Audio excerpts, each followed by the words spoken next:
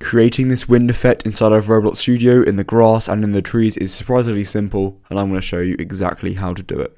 To begin, we're actually going to make some grass, so if you don't have some grass already, make sure you add it in, and from there what we can do is we head over to the view panel at the top here and press on wind direction. This is a new feature. If you're not in beta, make sure you turn it on, and what you want to do is you can change this here. So this is speed per second, and that doesn't make any sense, to be honest. I don't know, speed per second is not really a thing, but that's the button you press. So what will happen is it will show the direction of the wind. This little template here shows you kind of a good example of what your wind will look like. That's this. We can then go to our, so we've got speed, we have yaw, and we have pitch. Now pitch is like the level of which your wind stands. So if it's like this, it can be really windy at different places. So I want to go for this. I want to make mine pretty windy. As you can see, the grass moves effectively. We can then press wind direction and we can get rid of this. Now to do the trees, you want to get your tree wherever from. I'm going to get mine with this one here from the toolbox, for example, and I'm going to bring these, and I'm going to bring 2 of them like this.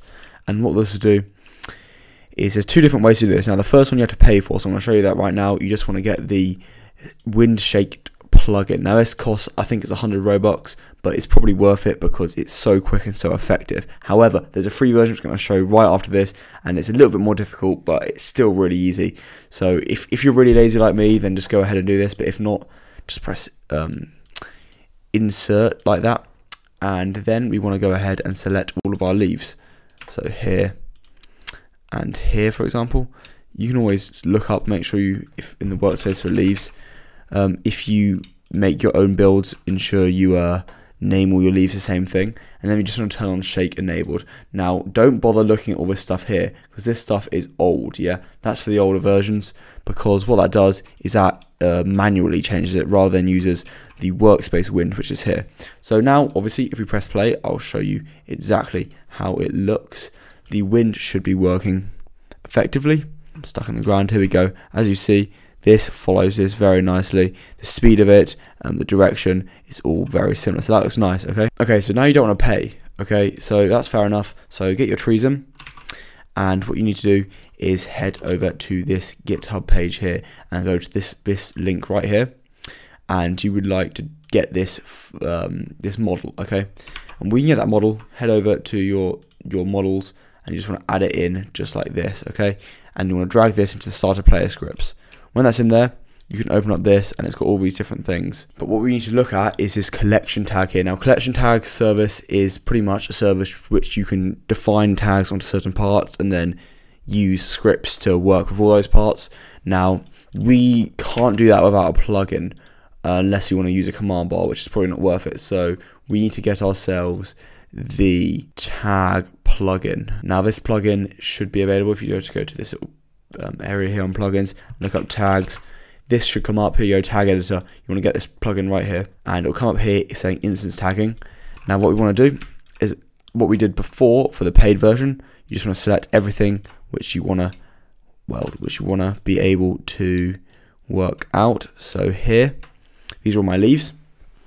We can then press on instance tagging and open up the tag window. Now, as I said, this is more difficult than using the plugin, but pretty much does the same job, okay? Because you want to name this new tag. I'm just going to call this leaves, okay? And then you need to actually press enter here. And what I do is create this tag, and you want to see this button right here, and you just want to tick, okay? That means that all these parts called leaves will be defined with the tag leaves. So bark here does not have the tag, so that should be good. We just want to make sure we have leaves.